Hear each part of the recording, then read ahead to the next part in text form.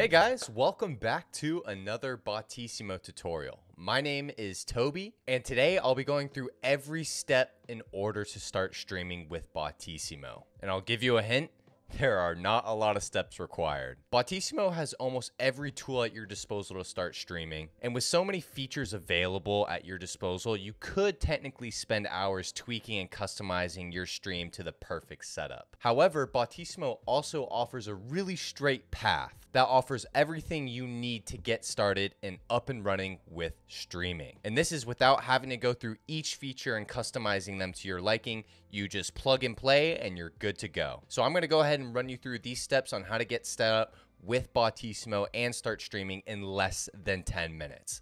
Let's go ahead and get right into it. Okay, so the first thing that you're gonna wanna do is sign up for a Twitch or YouTube account. For most people, when they wanna stream, they wanna stream on Twitch because the community is simply there. So I'm gonna go ahead and sign up for an account right here. You click sign up in the upper right-hand corner. I already have an account, so I'm just gonna run you through the process real quick. Pick out a username, then go to your password, just confirm that password, go to your date of birth, and then enter in your phone number, or you can use an email instead, and then hit sign up. And that's all you need to do to get a Twitch account. It's pretty simple. Next, what you're gonna do is connect your Twitch account to your streaming broadcasting software of your choice. In this scenario, I'm gonna go ahead and use OBS because it's the most popular streaming software and it's also really easy to use. So let's just go ahead and go into OBS right here. We're gonna go into our settings in the bottom right-hand corner right here. We're gonna go to stream. We're gonna go to Twitch. And since I already have an account connected, it's not going to prompt me to sign up or connect a existing account.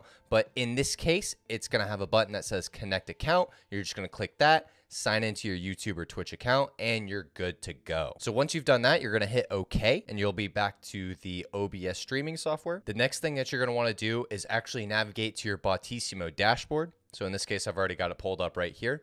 And then first thing we're going to do is we're going to grab a stream frame. And this is essentially just an overlay that looks really professional and has all of your widgets and notifications such as subscriptions, donations, followers, and even a live viewer account all in one browser overlay. So in order to get there, we're just going to navigate down to engage. We're going to go to stream frame. We're going to change our theme to something else that we enjoy. So in this case, let's see, I really like this blue fiber one is super sick. So I'm going to go ahead and click that one.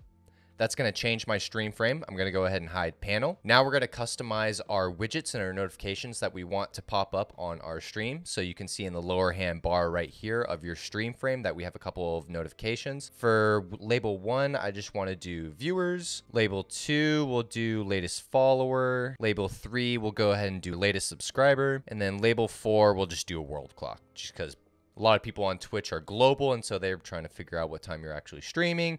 And this makes it a lot easier for them. So once you have your stream frame kind of configured to your liking, all you're gonna do is copy your URL. We're gonna go back into our OBS broadcasting software. We're gonna add a new scene. We're gonna hit browser input, and we'll just call this stream frame like that.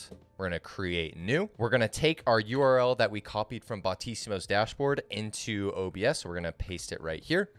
Make sure we don't have any spaces. Make sure you set the width to 1920 by 1080. This is a 1080p overlay, so you make sure you want to take advantage of that. So 1920 by 1080. 1080. Make sure that there's no custom CSS in the actual browser source. We're going to delete that and we're going to click OK. So now you can see that we have a really nice looking stream overlay that looks really professional. It looks like it was done by a professional designer. The next thing that you want to do is add your game capture, your desktop audio, your microphone audio, and your webcam. So in order to do all that, it's a very simple process. All you have to do is click the add button right here in your sources. Click that. Go to audio input capture, create a new one. So for in this case, I'm just going to do Rode Pod mic because that's the type of microphone that I have, like so. We're going to click OK. We're going to go to device and we're going to go to our USB audio codec and we're going to click OK. So now we've got a Rode Pod mic installed. The next thing that we want to do is add our audio desktop capture. And so this is that people can actually hear the audio that's going on in your stream. So we're going to go ahead and do the same process that we did with the stream frame. We're going to go ahead and click audio output capture. We're just going to say this is desktop sound. Like so. We're going to create OK. Now we're going to use the actual source of your desktop sound. In this case, for me, it's going to be the speaker's Realtek audio. So we're going to hit that. We're gonna click OK. And now we've got both our desktop audio and our audio input, aka our microphone, both enabled into our OBS software. The next thing you wanna do is add your game capture. So in this case, you can either do an actual game capture itself where it recognizes what game is actually playing, or you can just do a simple desktop capture, which captures your whole entire monitor screen. In this scenario, I'm gonna go ahead and do a desktop capture because I wanna show things that are not just the game, but also like YouTube videos, tweets, whatever I really wanna put up on my stream. I'm gonna follow the same steps as I did with our Rode Pod mic and our desktop sound and our stream frame. I'm gonna hit add, but this time I'm gonna go to display capture.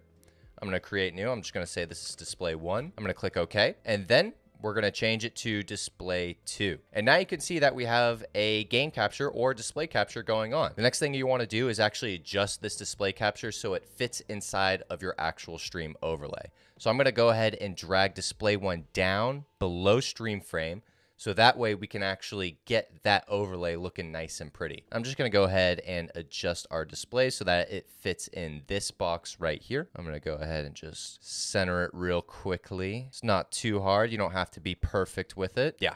And I'm saying that looks good. And so now we're almost done completing our stream. The next thing that you want to do is one more time, we're going to add our webcam in here. And unfortunately, because I am using my webcam in Streamlabs to record this video, I cannot show that actual display going on within OBS as well. So the first thing we're going to do is we're going to follow the same steps as we did with these previous sources. We're going to go to add video capture device. We're going to just create a new one. I'm just going to call this, let's just call it Razor. We're going to create new. We're going to click OK. And then this is where you'd usually select the webcam that you actually have. In this scenario, mine is the USB video device, but because we can't use that, I'm just going to show you what it looks like with the Obs Virtual Camera, which is just going to show a simple graphic like this. Make sure you have all of your settings tweaked. Usually I just like to leave everything on default because it doesn't really need any more adjustments. It's already in 1080p. So in this case, I'm just going to click OK. I'm going to set it below my display 1 or my stream frame actually. And then I'm just going to adjust it for the webcam right here. Boom. Now we have a webcam that's in right now and we're all good. The last thing that you want to do is make sure that you connect your Twitch or YouTube account to your Botisimo account. So this way you can get all the notifications, all the latest followers, subscribers, your chat, and even a couple other additional features that we have within Botisimo's dashboard. So in order to do this, we're just going to go back into our browser. We're going to go to our Botisimo account. We're going to go to our connections, and this is where you can see all of your connections that are currently integrated into Botisimo. In order to do so, all you have to do is click the add connection button, go to Twitch, and then it'll redirect you to your Twitch login, which is where you can actually just finish logging in, just like so. In this case, I actually have a token that I need to input because I have two-factor authentication. And then you're just gonna click authorize, and it'll redirect you back to Botisimo. And then you have your connections already set up. So at this point, you're actually ready to stream. That's all you need to do with Botisimo. It's very simple. It's click, drag, and repeat. That's all you need to do. So I hope you guys enjoyed this video. If you did, feel free to leave a like to show your support, and go ahead and join our community Discord as well, where there are tons of people looking to help each other out and just grow their individual streams and brands on Twitch. So I hope you guys enjoyed this video, and I will see you in the next one. Peace.